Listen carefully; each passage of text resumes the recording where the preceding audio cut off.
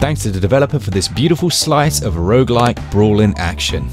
From now on, we're going to be giving away a free game every single month to the subscriber who is really active in the comments and just generally seems to put in a lot of effort. So if that's you, pop a comment down below, like, maybe subscribe. The Nintendo Switch seems to have a game for everyone. Fancy murdering yourself in your sleep? There's a game for that.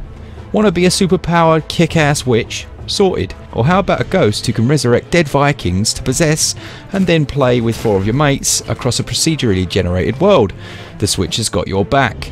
For Valhalla is actually a hugely interesting hybrid hack and slash brawler slash RPG roguelike game. But is this one going to please the gods or trip on its own explosive crate and die? Let's find out.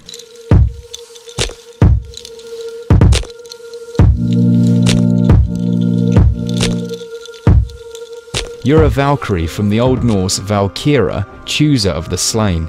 You embark on a quest that will lead you through strange lands where Norse mythology collides with Lovecraftian mythos. Sounds weird? Well, it actually is pretty weird, and that's straight from the developer's mouth. The game sees you choose a Valkyrie from one of 4 seasons. I think this is really just to allow 4 characters to choose from, but they're essentially identical in every way that matters.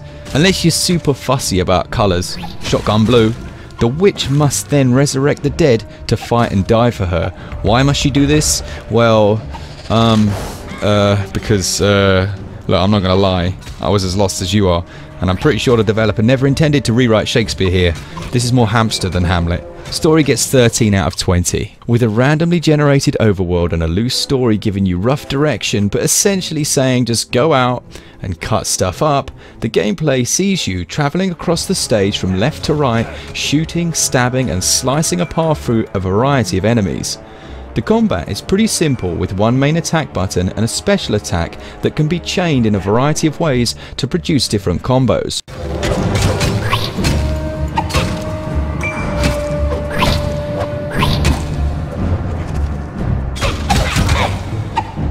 You can hold down your default attack button for a charged attack, and pressing your power attack while jumping will slam you down in a graceful smash. Above your health bar is a stamina meter required for the more powerful attacks, and this is essential for chaining together those special combos. You can quickly dodge with the press of a button, a very welcome addition after playing some of the more traditional brawlers recently. That one change means no more unfair deaths. If you die here, it's because you have the reactions of an elderly sloth, which is to say it's your fault. You have a fury meter which builds up in the background, allowing you to deal more damage and go into a bit of a rampage.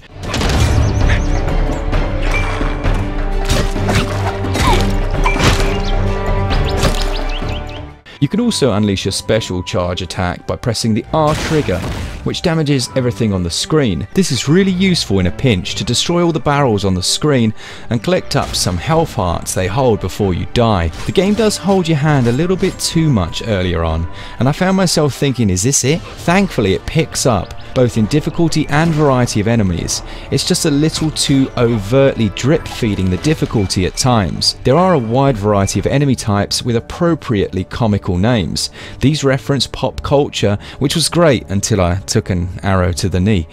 If you're scratching your head there, some of these references may be lost on you. For everyone else, you're gonna have a blast. You can possess several different Viking types, from the dual-wielding berserker to the bow-toting archer.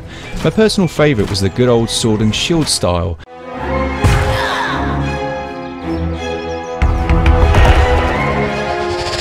which allowed you to turtle your enemy and stab for cover. Also blocking with the left trigger sometimes parries an enemy, knocking them on their backside. Now these first choices are all based on the Iron Clan.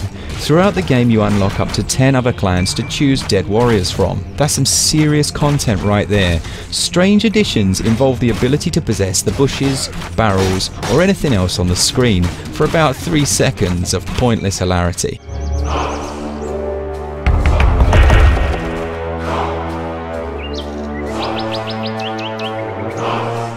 At the end of each round you can nerd it up with a few optional extra stats if you're so inclined. When you get that final poke and send an enemy on a one-way trip to dead, they spawn a little piece of blue glowing goodness, which is essentially XP. Collect this, and at the end of the level you can spend that on upgrading your character. Firstly, through standard increase X stat by Y amount, then a more interesting rune system that lets you choose a path through the runes to try and get the best upgrades in as few moves as possible, maxing at around 5 or 7. It felt like a little game in and of itself, and I liked the idea a lot. Difficulty spikes quite quickly about an hour into the game, which was quite frankly welcome. Combine this with the constant and persistent leveling system and you have a recipe for a game that rewards players for their efforts. Co-op play is always welcome and works very well here. With lots going on, it can get a little crowded, but that is to be expected with this style of game in co-op. Gameplay is very fun indeed and gets 18 out of 20. Quite a few games have gone with this artistic style on Switch, Wolverblade being an excellent recent example. I like this aesthetic and think it distances itself from the almost saturated 2D field enough to be appealing. The levels can be very dull earlier on. As mentioned, the assets tend to be drip fed to the experience, even down to things like the explosive barrels and different scenery. Things improve immensely when you hit a dungeon or a more unique area, but backgrounds just look a little drab and lifeless. I do like the character models themselves, however, and the game runs at a buttery 60 frames per second, which for a game based on timing and reflexes adds a great amount to the feel and gameplay overall. Graphics are so-so. The Unity engine can definitely do more visually, but the most important thing here is performance, and that is as silky smooth as Morgan Freeman's voice in The Shawshank Redemption. Yes, sir. I'm a regular Sears and Roebuck. Graphics receive 14 out of 20. The game is priced at £10.99 or $9.99. So once again, the Brits get screwed over on price. This is getting a little tedious now.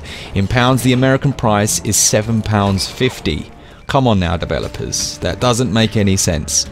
With my hissy fit over, the game is still cracking value. You're getting a unique world each time you play, a huge number of clans to unlock, each with their own unit classes, 7 Viking classes with different playstyles and combos to master, over 80 skills in total.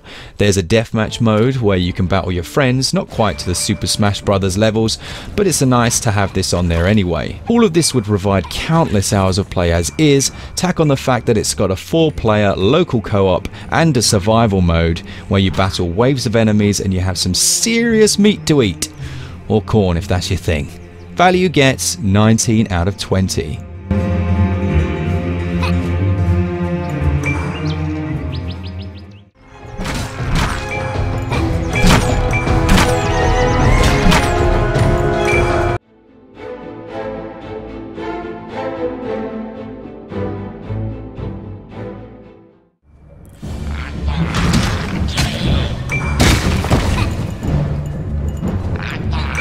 Music is very good, reflecting the Viking nature of the game with louder horns and drums underpinning the action with a more melodic and upbeat melody over the top.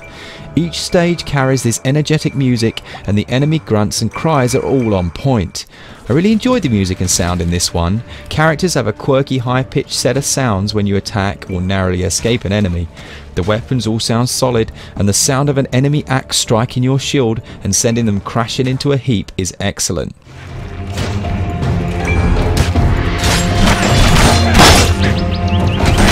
The only disappointment here for me was the distinct lack of any real HD rumble, which for me at least is now quite noticeable. Overall though, sound and music are handled very well and received 17 out of 20. I have to admit, after the first 10 minutes of play, I didn't expect this one to do very well at all. However, I am delighted to be proved very wrong indeed, and overall, For Valhalla gets a SwitchUp score of 81%. There's an incredible amount of content on offer here, and I think you guys are going to enjoy immensely. If you're new to the channel, maybe consider subscribing. Thanks to all the people that have subscribed and are watching this content right now. And as always, keep it switch up. Cheers guys, see you later.